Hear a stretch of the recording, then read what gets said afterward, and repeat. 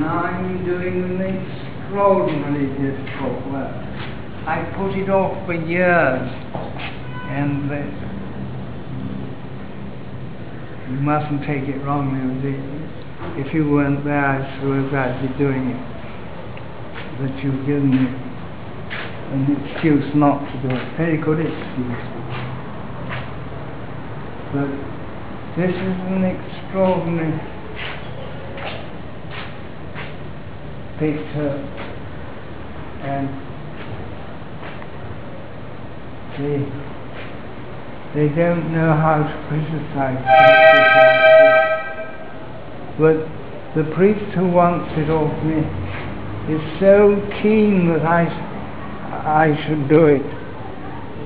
He's even been kept hanging around for 15 years or something. But he my priest friend, he wanted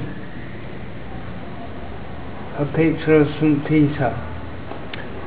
So I worked out this complicated idea of Christ walking on the water, making a reflection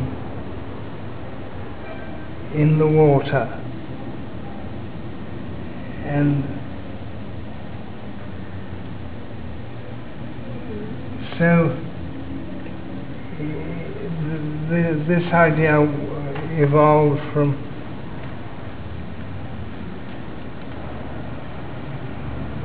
St. Peter walking on the water. When he was crucified, he said he didn't want to be made to suffer in this way. How do I put it?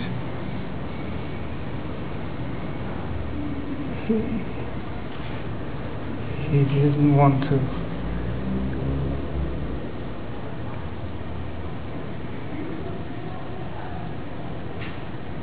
be crucified the same way as our Lord, and so it is.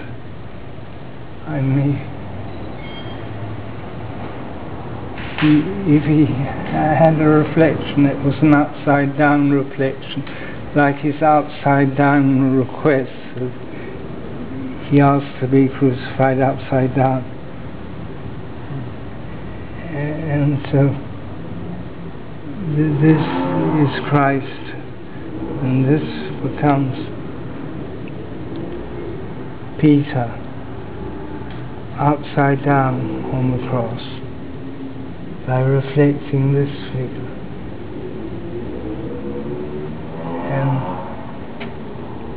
my friend is so anxious to do this, that I should do this.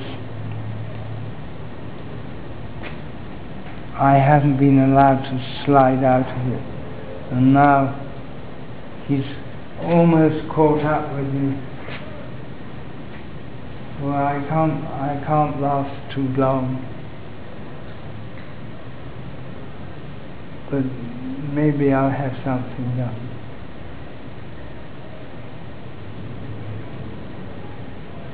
Which priest is that? Angel Sanchez, and he's the man in charge of Yautepec. They've ruined the river at Yautepec, churned it all up, and scraped it. Looks awful.